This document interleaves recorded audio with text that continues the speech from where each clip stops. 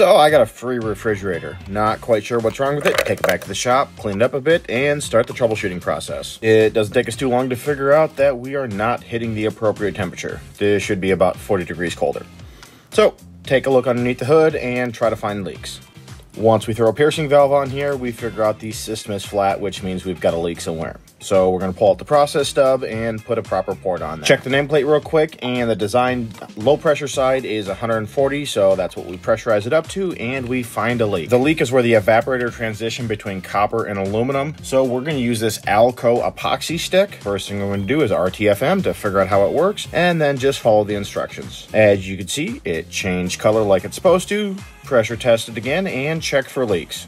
Looks like everything's good to go. Gonna throw some UV dye in there and get it to our target temperature. Once we're satisfied with the fix, we're gonna button everything back up, and then we're gonna be done with this project and on to the next one.